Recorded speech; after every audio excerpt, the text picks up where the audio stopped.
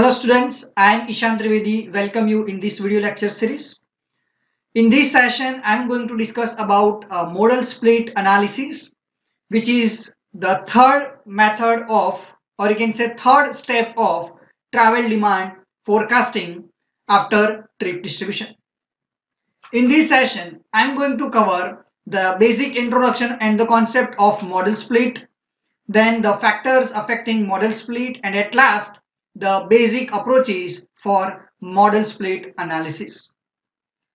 So first we will understand what is modal split analysis. So till date we understood about the trip distribution. Now the trips may be made by different modes of travel. The modal split is the process of separating these trips in the different mode of travel such as walk, car, bus, railway, etc. So in trip distribution, we have just trip distributed among the various zones, whether it can be interzonal or zone to zone. Now in this trip distribution, we didn't get the which mode they have used for those interzonal activity. And now this will be done by the modal split, where I will compute these interzonal trips between two zones, and here which mode of transportation or the travel pattern has been used by the different users. So it usually expressed as a fraction or the ratio or percentage of total number of trips. If I am talking about the individual choice of travel mode, then it is influenced by various factors. These are of own personal characteristics, then characteristics of transportation system which are available in the city or the town, then trip characteristics and the trip and characteristics. So here, if I am talking about brief introduction of these factors, then first is the own personal characteristics such as age, gender, income, or the car ownership. If I am talking about the characteristics of transportation system such as travel cost, travel time, comfort, convenience, and the level of service or the prestige of individual and the system as well. Then the trip characteristics, which includes the purpose of trip, length of trip, urgency, peak or off peak. Then trip and characteristics such as home-based trip, non-home based trip, or it can be a work-based trip, and the density of the land use.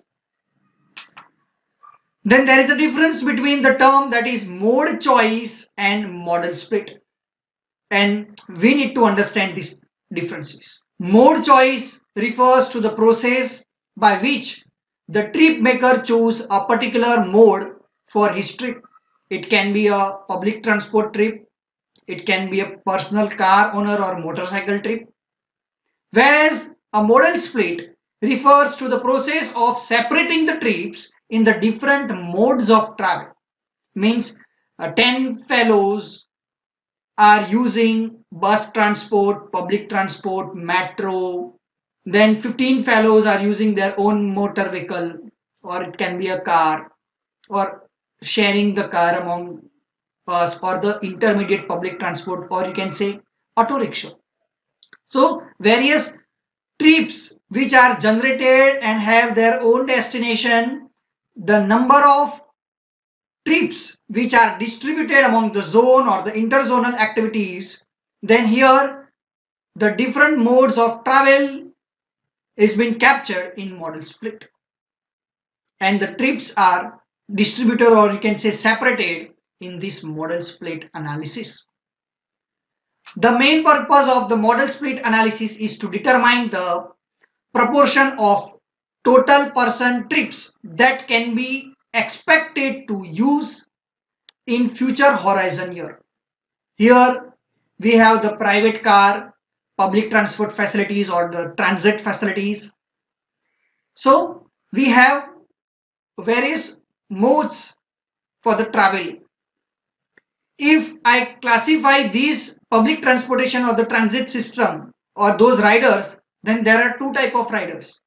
First is the captive transit rider and the second one is choice transit riders. Captive transit riders are of those who makes the trips but they do not have the access to the private vehicle. They do not possess any vehicle and hence they are dependent on the public transportation system. For example, children and the poor or the elderly. For choice transit riders are those who make the trips and have the choice of choosing their vehicle between the public transportation and the private transportation for a particular journey. In our day-to-day life, those who are employed in the companies which are located just outside our city, then and there is a bus service of that company to the particular stretch of the street of the city, then what they do, from their home or from their house, the bus route is not going to pass, but at certain point the bus point is there where the pickup and drop facility is being provided by the company bus. So what they are going to do, they are going to use their own vehicle to reach at the pickup and drop point. They'll park their vehicle and then go to that bus to reach to the company point. So here two modes of transportation has been used, that is the private vehicle and the mode of the company bus. Similarly, in the same context, in most of the Indian cities where the metro stations are there, what people are doing, people who wants to travel from one destination to another destination, they'll park their vehicle to the metro station and from there they'll go to the public transportation system. Even in the state transport bus corridor, you'll find such kind of parking where number of vehicle has been parked. They'll use their vehicle to just come into those bus station and from that they'll pick up a bus or state transport bus and do their routine journey. Similarly, in railway, few people are using their own vehicle to reach at the station. They'll park their vehicle and from there they'll catch a train to reach at their destination. They'll come back and again they'll use their vehicle and go to their home. So this is how the mode, choice and the modal split has been done. So here if I tell you, then it is also depends on the number of routes or the number of modes of travel to reach at the destination. I have the origin, I have the destination, but here I have various modes of travel to reach at the destination. It can be by route or it can be the choice of the mode of transportation. So this is what we are going to learn in this modal split analysis. So let us understand first which are the factors affecting in the modal split analysis, or you can say for the mode choice. These are the characteristics of trips, household characteristics, zonal characteristics and network characteristics. First, let us understand the characteristics of the trips. These are of trip purpose and the trip length. The choice of mode is guided to a certain extent by the trip purpose. For example, home-based trip, which are mainly associated for the students who are going to schools. And school trips have the high rate of usage of public transport because students are commuting from one place to or their home to school by public transport.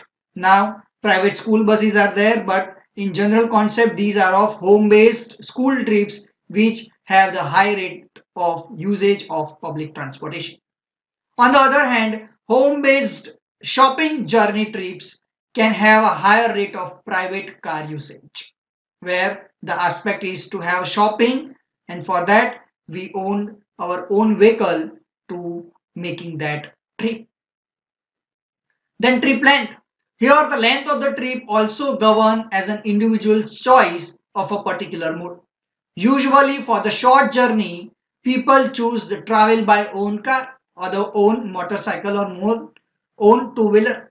But for the longer trip, they choose a public transport like railway or the bus or state transport bus in our case. Second is the household characteristic. Here the income is there, car ownership and the family size and the composition. If I'm talking about the income, then higher income groups are able to purchase and maintain the private car, and thus private car are more frequent as the income increases. For the car ownership, the family which have their own car prefer the private car trips only. And in the contrast, where the family is without the car, they patronize the public transport. Next is family size and composition.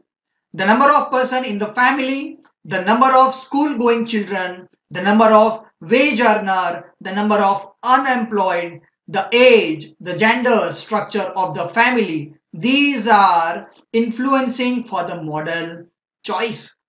See, in your family structure, those who are earning, they must have their home based, non-home based trip, they must have their definite route and the type of vehicle and their mode choice as well.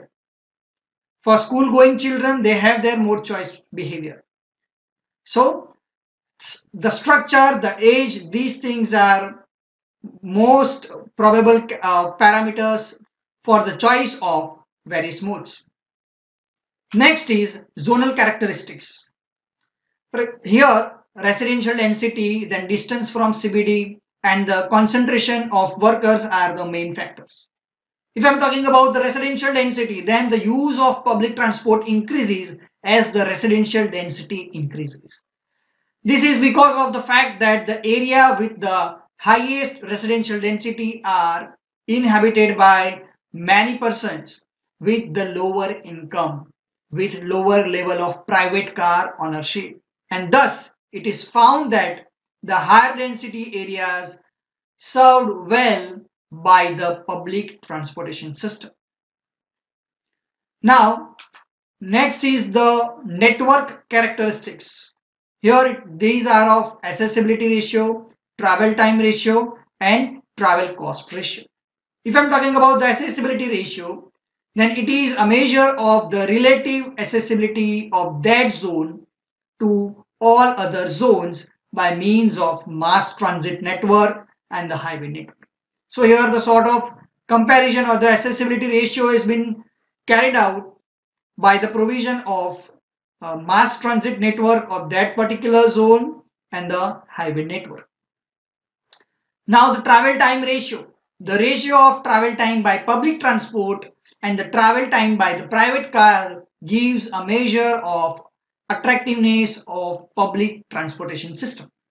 Here what we have sort of comparison. What if I go or opt a public transportation system to reach at the destination, and what if I opt my own private car or the vehicle to reach at the destination.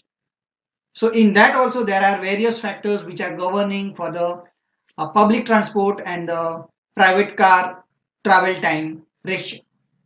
So first, if I am talking about the travel time by public transportation system, then it is composed of the time spent walking to the public transport vehicle at the origin. Means from home to bus station, what is the time to reach at the bus station? Then the time spent for the waiting for the public transport vehicle. So after reaching at the bus stop or the public transportation station, how much time I am spending for waiting for the public transport vehicle.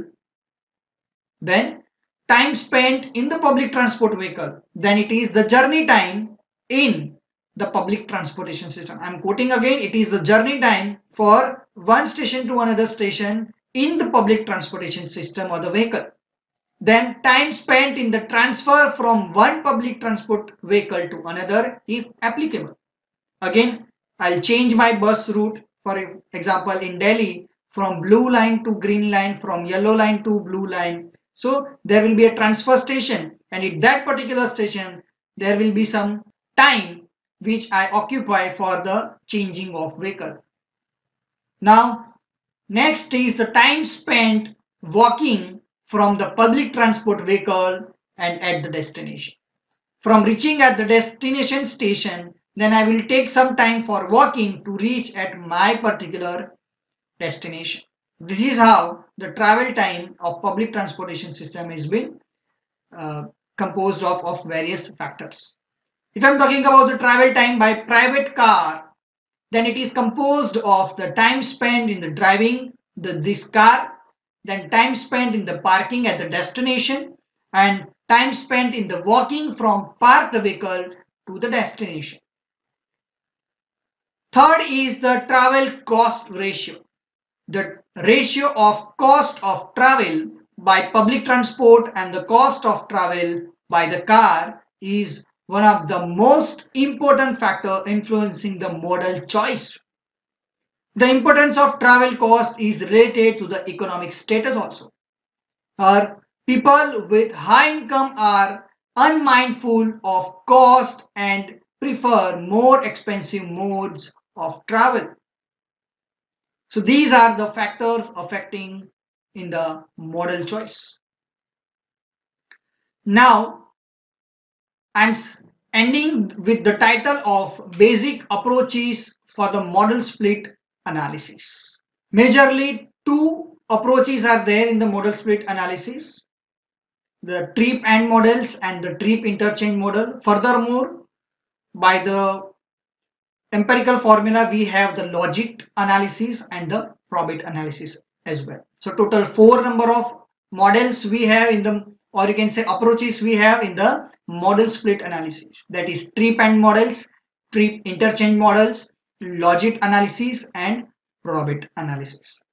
So I'm ending this session here. I hope you have learned this basic concept of modal split analysis, which is part of travel demand forecasting models. Thanks for watching this video.